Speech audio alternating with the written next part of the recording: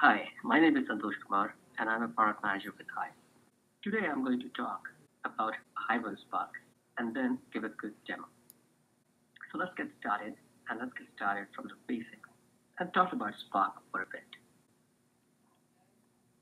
Apache Spark is quickly becoming the programmatic successor to MapReduce for data processing on Apache Hadoop.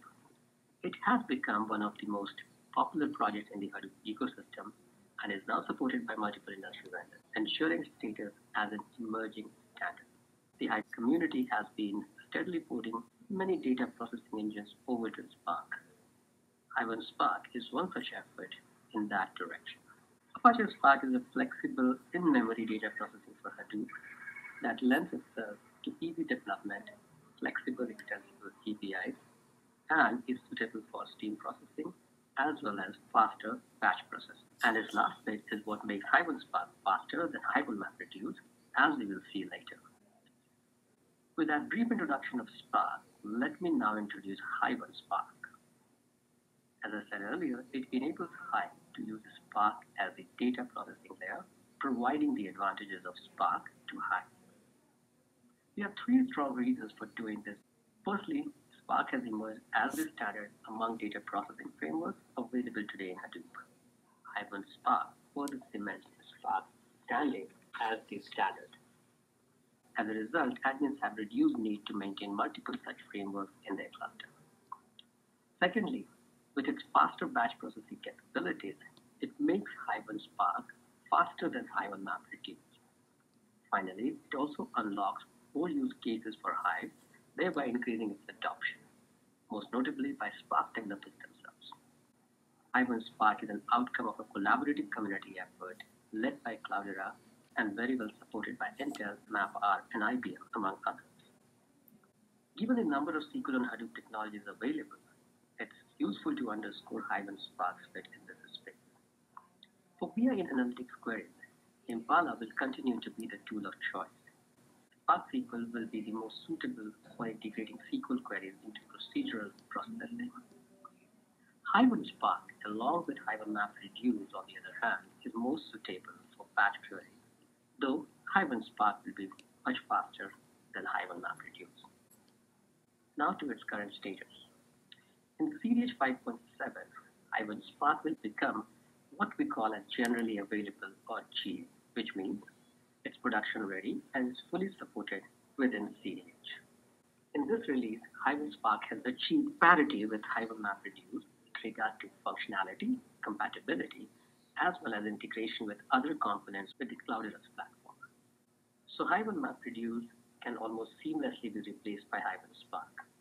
Please refer to our doc and release notes for more details. Finally, Hive-on-Spark performs 3 times better than Hive-on-MapReduce on an average.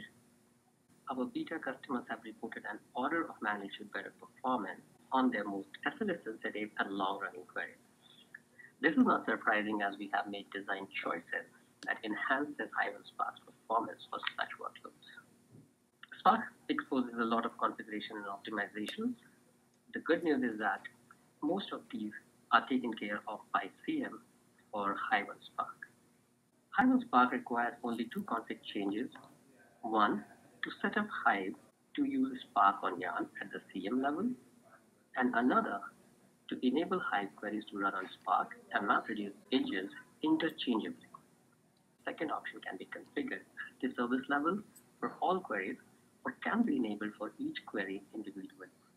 We strongly recommend that you enable Hive-on-Spark for your most complex, SLA-sensitive, and long-running queries first, and then proceed backwards from there, eventually enabling it at the service level.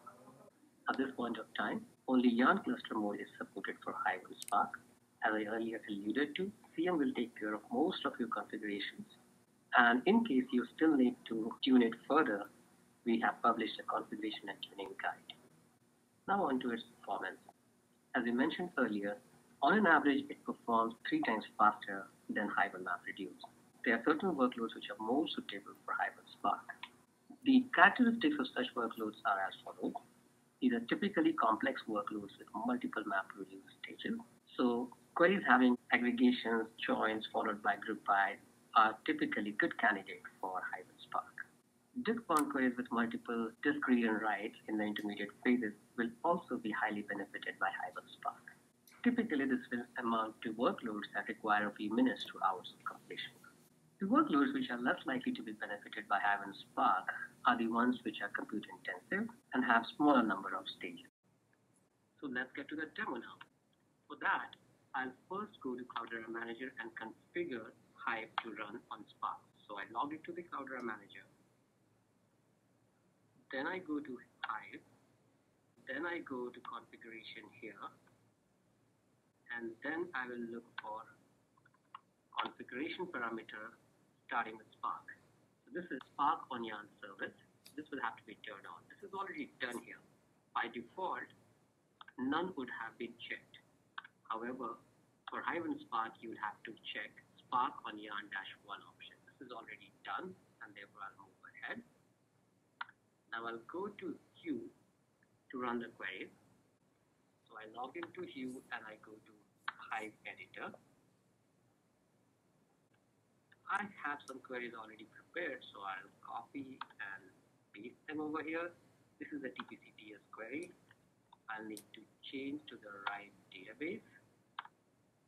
And then I will set hive.execution.engine is equal to Spark, which enables Hive to run on Spark here. I execute that statement. Now the underlying engine used would be Spark. And finally, I run this query. So this is started.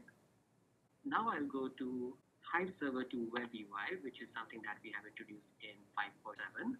And this allows you to look into queries and drill down into them. As you can see here, I have launched this query. This is the query, and that's running on Spark as shown over here. So the query is running here now. Next, I'll go back to Hue and configure MR as the execution engine. So I execute this statement. Now the underlying engine is MapReduce. And again, run the same query for comparison. So this query has started. It will take slightly more than a minute to complete.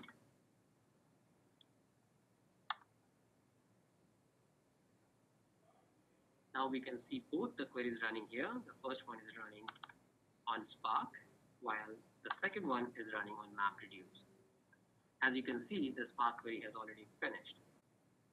We will wait for both the queries to finish and then drill down into them to see exactly how long each of them have taken.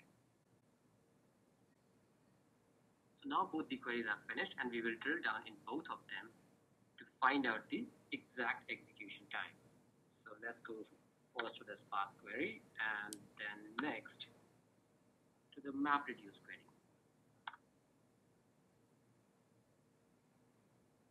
The drill down has got multiple tabs: space, profile, stages, query plan, and performance logging. We are interested in performance logging, so we go down and we look at the numbers. This is what the execution time looks like, which is 26 seconds. This is in milliseconds, so it's 26.374 seconds for Spark. Let's go and do the same and look up for MapReduce based query. And we see that drivers are executed 74 seconds. So there is an approximately 3x improvement right now. I hope you enjoyed this video. Happy querying on Hive-on-Spark.